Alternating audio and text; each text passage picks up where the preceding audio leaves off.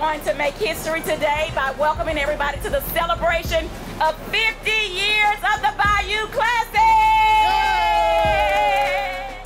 I've seen Bayou Classic from a lot of different angles. I remember going to the old two-lane stadium back before it moved into the Superdome. So I've seen it as a kid growing up, as a member of the world-famed Tiger Marching Band, as a member of the legislature, and of course now as president. And so there's nothing like it. I've traveled all over the world. There's nothing like Bayou Classic. And for this to be our 50th, it's going to be spectacular. It'll be one for the record book.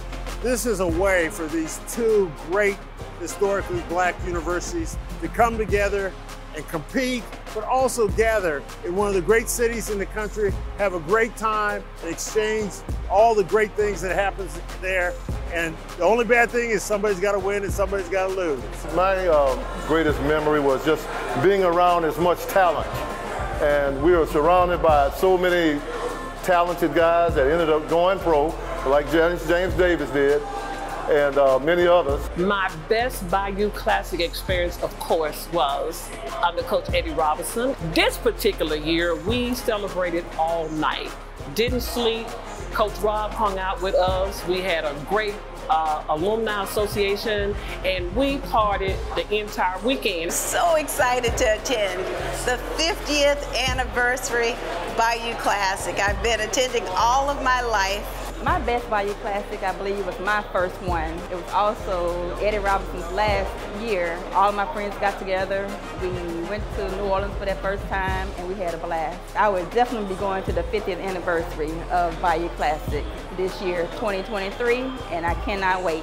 What a memorable moment was the 1973 Bayou Classic in Tulane Stadium.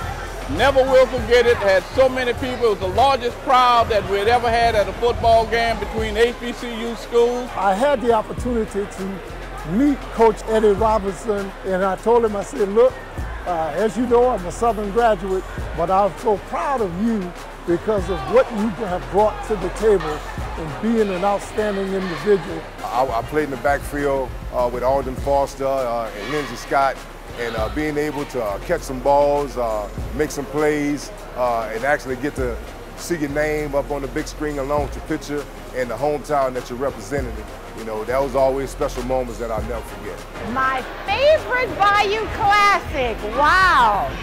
I love all the Bayou Classics, but to pick a favorite one, I guess my first Bayou Classic probably was my favorite one because I'm a freshman, I'm new to everything.